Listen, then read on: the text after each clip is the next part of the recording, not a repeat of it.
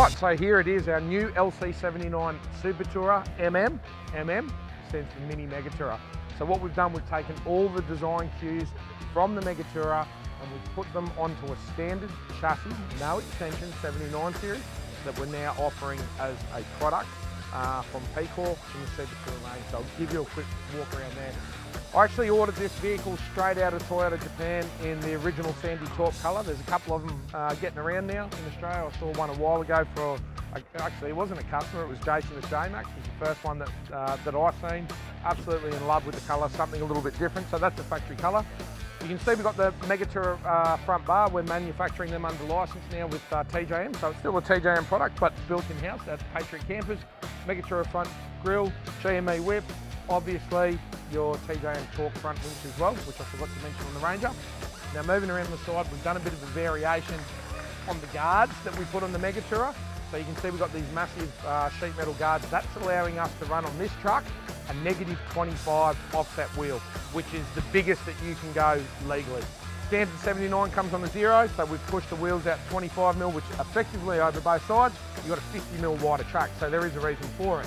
Now, one of the things in the 79 series that I'm pretty adamant that you have to do is correct the track. For those who don't know, 79 series at the front is wider than it is at the back, so the track is actually offset on the 79. Your front sits out here, your back sits out there.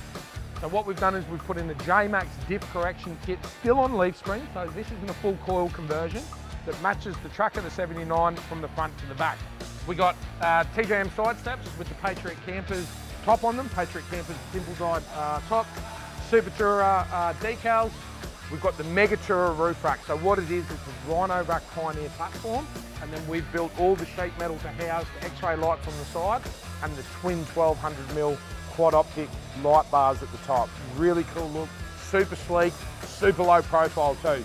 So even my Megatourer, when I sack it on the bag, I can still put it in a standard car park or park it in the garage at home. This is the new Pecor tray for the 79 series. So this is a standard dual cab, like I said, no extension. This is the same tray that we have on the Ranger, obviously modified for the 79. You can see at the front, we've purposely kept the width of the tray, so you got an 1800 wide tray, which really suits the look of the 79, that kind of boxy shape.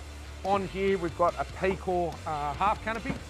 You can fit a fridge slide in here. We haven't got one fitted to this one, but MSA fridge slide, and you can put up to a 65 litre Dometic Waco fridge in the side. You've got your central locking toolboxes, same as all the new Pecor range. Once again, this tray here is all aluminium.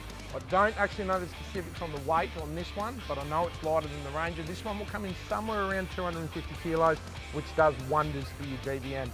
Now with all the new GVM laws that have just been passed, I think the game's about to change with the 79 series and even the Chop 200 series, you know. So I'm interested to see how that goes down the track, but we've got something else to combat that, which I'll show you a little bit later on in the video. Coming around the back, rear winch is standard on the Mini Megatourer, another TJM torque winch on a Pecor cradle that's bolted into the chassis.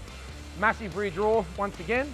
You've got an 85 litre water tank in front of the drawer with a pressurised electric pump with a tap at the back. Coming around the back on this one, we've got an Anderson plug and obviously your trailer light plug for any towing, and you've got your water tap underneath here with a switch for the electric pump. Now this tray can come with or without sides. It's worth noting, if you check out pecor4x4.com, all the pricing and options is on there for this particular vehicle now. So the website is now live. The canopy is not included and it only comes with one spare. So the options on this one is the spare wheel and the canopy. Standard, you get drop down sides, same as you do on the Ranger. With this one here, we've gone with the Mickey Thompson 305/65, so they're a 33-inch tyre still, but a little bit wider to give that tougher stance. And we've gone with a 17x9-inch steel wheel, something really cool. All right, we've done something on this truck that you're either gonna love or you're gonna hate. But me personally, I absolutely love it, and this is keeping a little bit old school and keeping the creative in the designs. All of these scrolls that are gonna be featured on the Megatourer, Mini Megatourer, sorry, are all hand painted by a local artist up on the Gold Coast. So with pinstripes, and he does this all freehand with a brush. To actually watch it is pretty incredible, you know, to see someone with that sort of talent.